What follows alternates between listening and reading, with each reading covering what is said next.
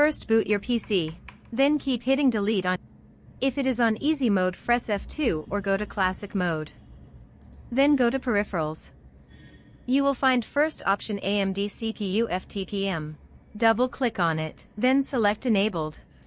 Then go to BIOS. You will find option called CSM support. Double click on it. Then select disabled. A new option will appear, secure boot.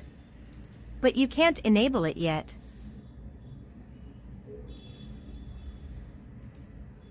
So you need to restart. After that, go to save and exit. Then save and exit setup. Wait for your PC to restart and Windows to open. Then restart the computer. Go to BIOS again. And now you can enable secure boot. After that, go to save and exit.